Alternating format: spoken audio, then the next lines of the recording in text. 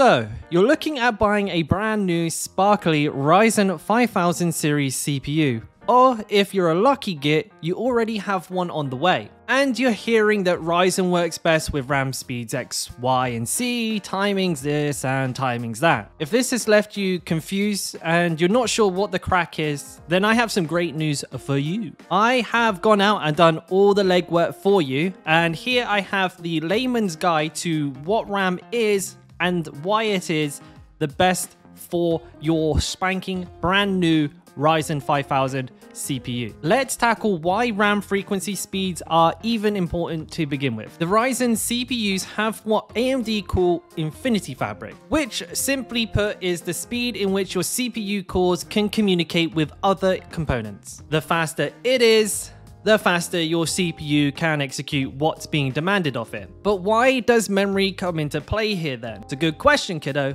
And well, that's because the infinity fabric speed is tied to your memory speeds by voodoo magic, but only to a certain point without some manual tinkering. But frequency speeds are not the only thing to be considered.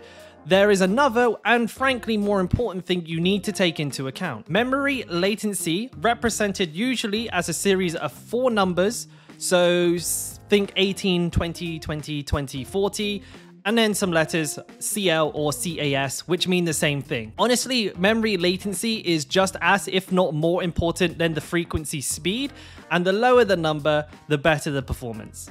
But you came here for an easy answer, right? Well, okay, but just for you. 18, 20, 20, 40 or under is good.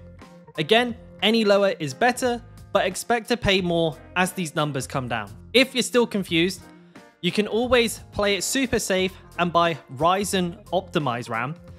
Easy peasy, done deal, but don't expect to get the fastest available. And I know what you might be saying, you came here to figure out which frequency speed was the best.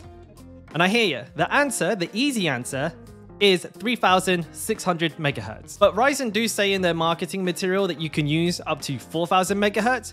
However, this requires manual overclocking, and that's a topic I'm saving for another video. If you're finding this information useful so far, make sure to like and subscribe for more videos just like this one. And if you're here because you're thinking about building yourself a sleek new build, then check out my PC building series where I help my viewers pick out the correct parts for their systems. So in conclusion, folks, what was the best frequency? 3600 megahertz, right? And what else do we need to check? Timings, how low they are. How low, you ask?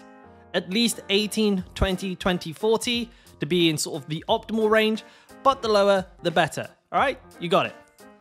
And there it is. I hope it helps, bud. I'll catch you in the next one. Peace.